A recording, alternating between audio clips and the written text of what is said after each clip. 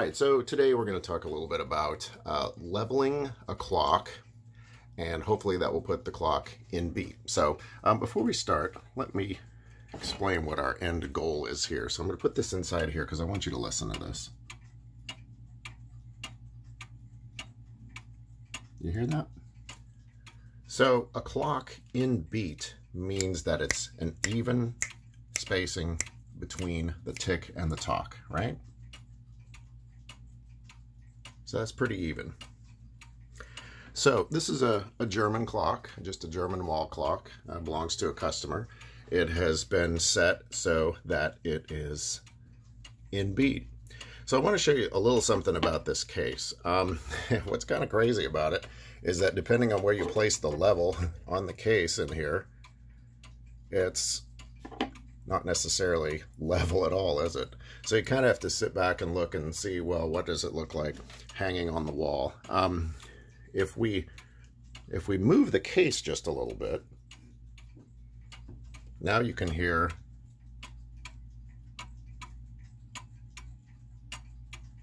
right? You hear that? Now it's out of beat, right? It's sort of a tick-tock, and actually the clock has stopped because it's out of beat and it can't stay running that way.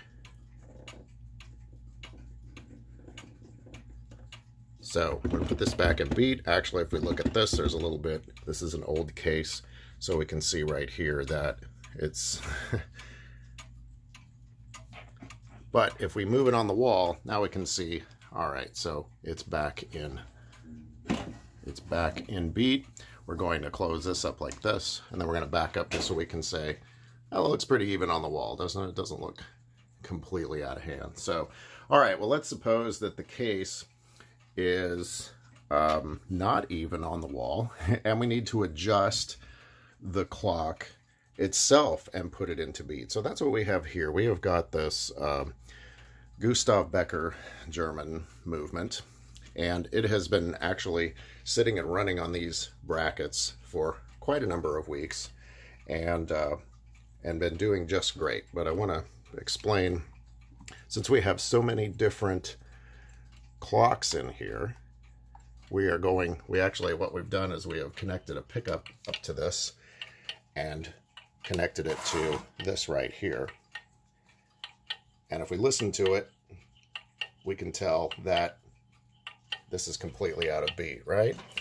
So let's look at a couple of things here on this. First thing we're going to do is we're actually going to put a level on the movement here.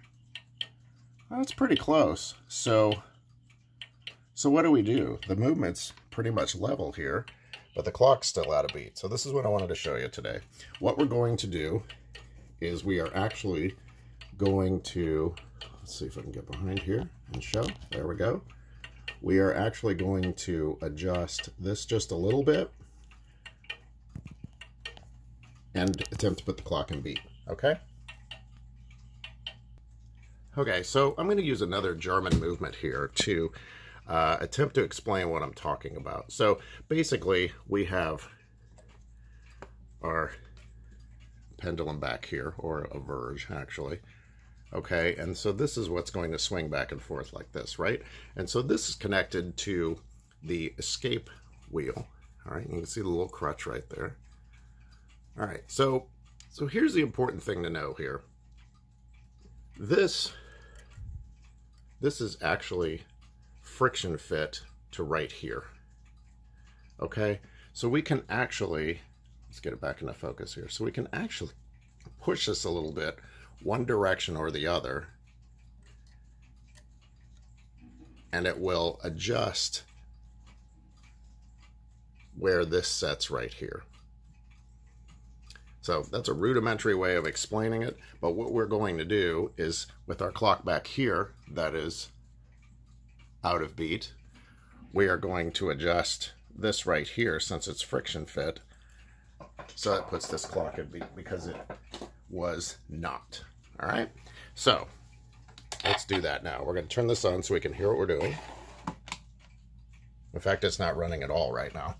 So here's the important part of what we're going to do, okay? First off, we're going to take this pendulum all the way off. This just fits in its cradle right there, okay? We're going to come behind here then, and we're going to just, we can feel it go back and forth, but if we just, I'm going to push this a little bit to one side. See, now that's too far that way, so we actually need to come back this way. And you see how I've done that? How it still sounds uneven, so I'm going to push it a little more in that direction. Okay? Still sounds a little uneven, so. Now on this one, we actually have to pull this out just a little ways so it's not hitting in between these little guards right here. But what we do want, eventually, I think it's going to have to come back this way a little. Okay, so that's a good start, right? You hear how that's even? So now what we're going to do is we'll come back under here. Let's see if I can show you. What we're going to do is come back under here, and we're going to set this in here. Now let's see where we're at. So it's still a little off when we put the pendulum on, so I'm going to come back up here and look at that. That looks pretty even. So what we'll do is we'll adjust that crutch in the opposite direction. It seems like it wants to sort of lean towards this direction. So what we're going to do is I'm actually going to do this with this on here just a little bit. And I'm going to pull this to this side just a little.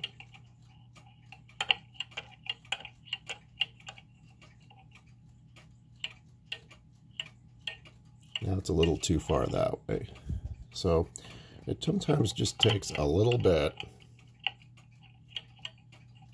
Yep.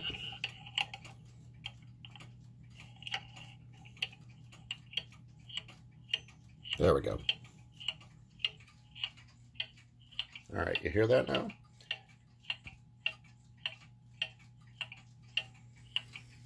So now we've got the clock that's in beat. We think it's pretty level.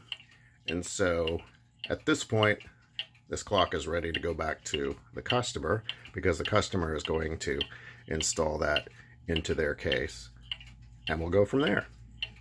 And I appreciate you watching.